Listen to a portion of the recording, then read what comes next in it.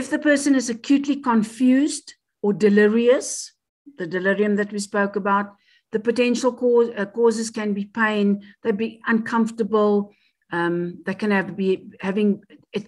be starting to develop an infection, and of course it could be side effect of medication. Because this is so important and it is so often missed, it is crucial that we just keep that in mind when we are managing and caring for people that have got this particular problem. You can put a scrapbook together with photographs and pictures. This is an extremely useful tool.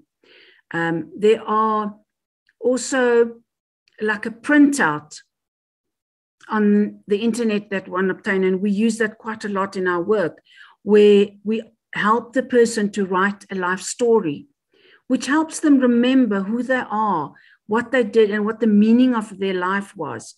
In this process, one stimulates a lot of recall and memory, expression of feelings, and of course, speech when you ask them to describe and discuss the particular events.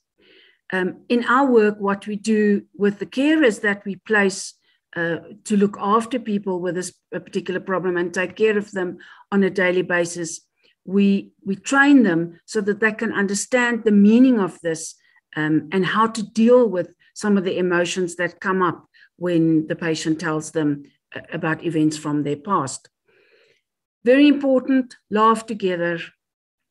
Please reassure the person that if they've dropped something and it broke, or they tripped over something in the corridor, or they missed some food or coffee, or even if they've wet themselves, reassurance is crucial, and for the person to understand that it is not a problem. It is okay. We have to, of course, have a lot of empathy with our patients and with people that suffer from these difficulties.